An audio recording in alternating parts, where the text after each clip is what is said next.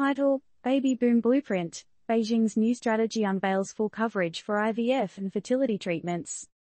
TLDR: Beijing's bigwigs are playing the stork, providing a safety net for struggling couples looking to expand their broods. From July 1st, 16 types of fertility treatments, including in vitro fertilization, IVF, and embryo transplantation, are getting smuggled under the city's healthcare system. Is this the ultimate baby-making remix?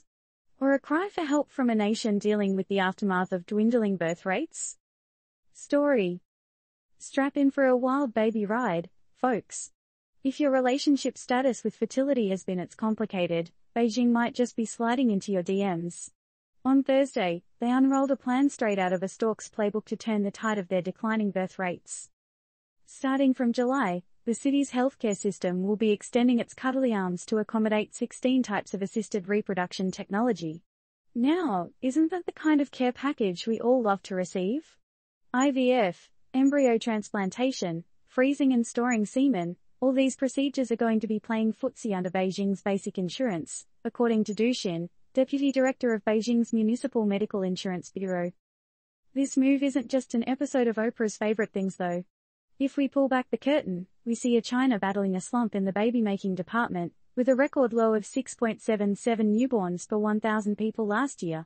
The numbers have been so dire that even the National Health Commission stepped in last year with guidance to provinces on sprucing up policies to bolster fertility rates. The question is this move too little, too late, or just in time to save the day? This decision could also serve as a plot twist in the legal battle of Teresa Xu, an unmarried 35-year-old woman who sued a Beijing hospital for turning the cold shoulder on her egg freezing request due to her relationship status. There's been a murmur in the grapevine about amending the rules that have been keeping single and unmarried women from fertility treatments like IVF and egg freezing. But, are we ready to open this Pandora's box? Or is it time to break these glass ceilings? While private clinics in some provinces have started loosening their ties with the norm and begun offering IVF, a nationwide rollout of liberal fertility treatments could open up the floodgates to what is already the world's biggest market. But, with great potential, comes great strain, and industry insiders are already raising eyebrows at the looming pressure on limited fertility services. So, we're left with a swirling mix of questions. Is Beijing's fertility plan a masterstroke that will rejuvenate a nation, or a band-aid solution to a problem that requires a deeper societal change? Disclaimer: this article is not intended to serve as medical or financial advice. Always consult with a professional for such matters. What do you think?